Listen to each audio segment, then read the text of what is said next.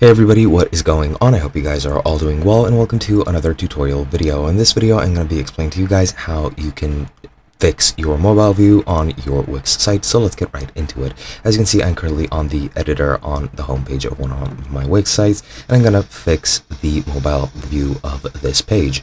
Now, you're going to have to do this for each page individually, as far as I know, so you'll have your work cut out for you. But what you're going to do first is switch from the PC or the desktop view to the mobile view, and once we click it, it's going to take a couple of seconds to load. As you can see, the outline has changed to fit the mobile version, and as you can see, the site looks, well, pretty bad for mobile.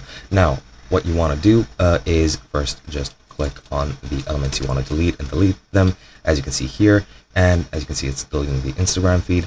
And usually if you already create a site and while you're creating it, you enable the mobile view to exist, it's gonna look good. This is broken a bit because my logo is much larger than it needs to be because I added it for the PC view. And as you can see, if I resize it, it's gonna resize into quite a nice sort of size. I'm gonna move it around a bit. I'm gonna put it here to make the alignment look a bit better. And I'm gonna delete or move the cart icon rather a bit to the right, just to make it look a bit prettier. And then all you need to do is just edit the other elements if you want to make them, well, look better. As you can see, you can resize the gallery slides, you can resize them however you want, you can move them around as well, and then you can just add new ones or do whatever you want with them. As you can see, this bottom section looks good, so I'm going to keep it as is, but you can move them around and edit them if you so chose, just to make it look better on the mobile version. And as you can see, this is what it looks like right now,